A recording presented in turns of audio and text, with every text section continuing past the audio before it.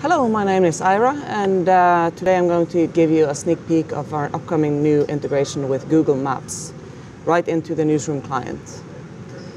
Now, I'm currently inside the Newsroom computer system, loading our plugin Pilot Edge, and I'm going to open a template that's been prepared for a map integration.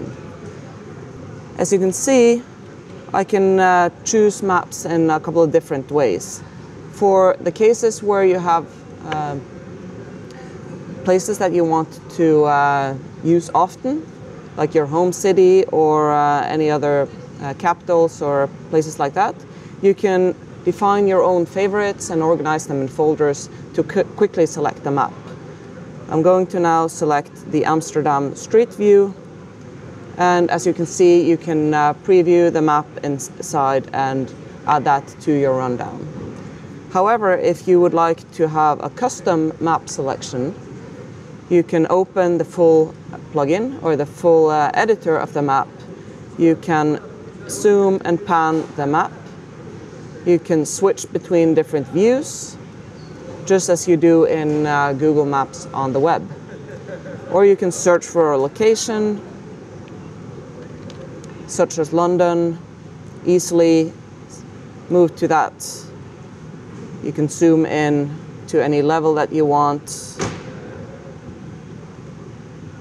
and see the satellite view or the street view.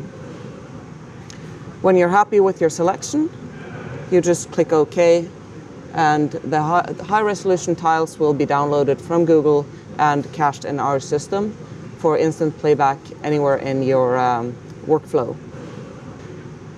So let's put the title on that, London, and save it and just add it to the rundown. At this point, the journalist is done with his job, and we can move to the operating phase. And in the control room, the operator can easily see the map that was prepared and just play it out on air.